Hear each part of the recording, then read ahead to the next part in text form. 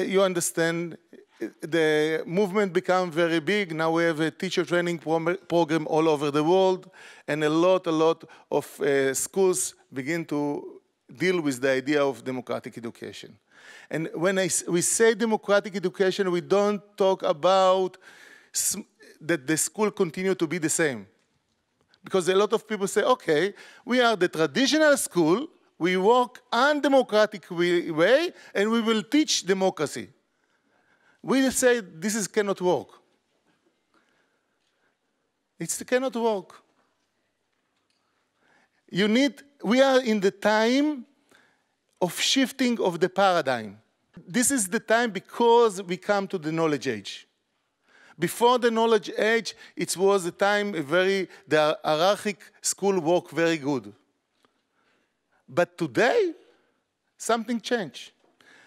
And in the last year, we built another two products that promote the idea of democratic education. One product is a classroom, and second is a city. Classroom, we say, okay, it's very difficult to change schools, especially state schools. But we have a lot of teachers that want to make democratic education. So let's build a classroom of democratic education. We call it Classroom 2.0. In this classroom, we have only two rules, simple two rules. One, simple rule. Every student is a teacher. Think about this.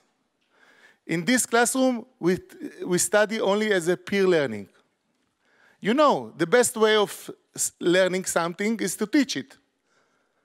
So let's do a classroom that everyone teaches everyone. And the second rule, we have a common challenge. What it means, common challenge? I can go to mathematics, to Professor Haddad. How we teach mathematics?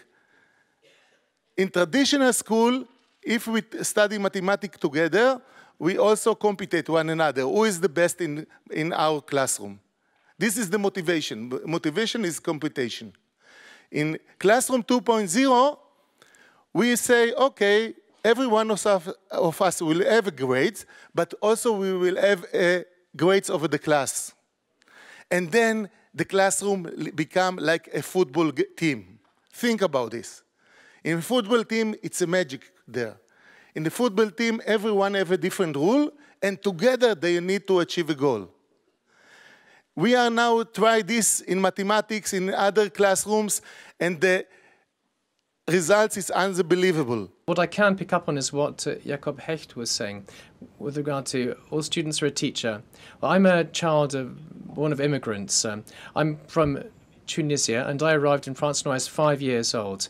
And if you don't mind, I'm going to tell you an anecdote. And this, I think, if you look at my experience, was of great importance in terms of the choice I've made to carry out the job that I do now. My mother, who's now 86 years of age, at the time when we came to France, said to me, well, George, I wasn't able to study because the society in which we lived in Tunisia didn't allow girls to do this. And she, in fact, discovered that her family had forbidden her to carry on her studies because she had 3 brothers, and her 3 brothers hadn't been able to study. And she told me the following thing. She said, as of now, you're going to go to the school in the French Republic. I was 5 years of age, 6 years of age at the time, and she said, I'm going to be asking you to be my teacher. And she said to me, every day, every evening, I will be waiting for you in the home with my exercise book, and I'm going to ask you to tell me everything that you've learned at school. And my mother, therefore, quite naturally became my first pupil.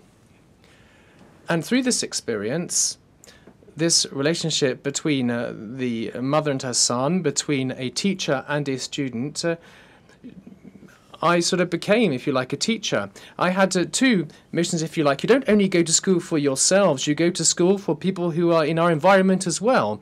You want them to be proud of us. You want them to be able to share with us everything that we have acquired and received from school.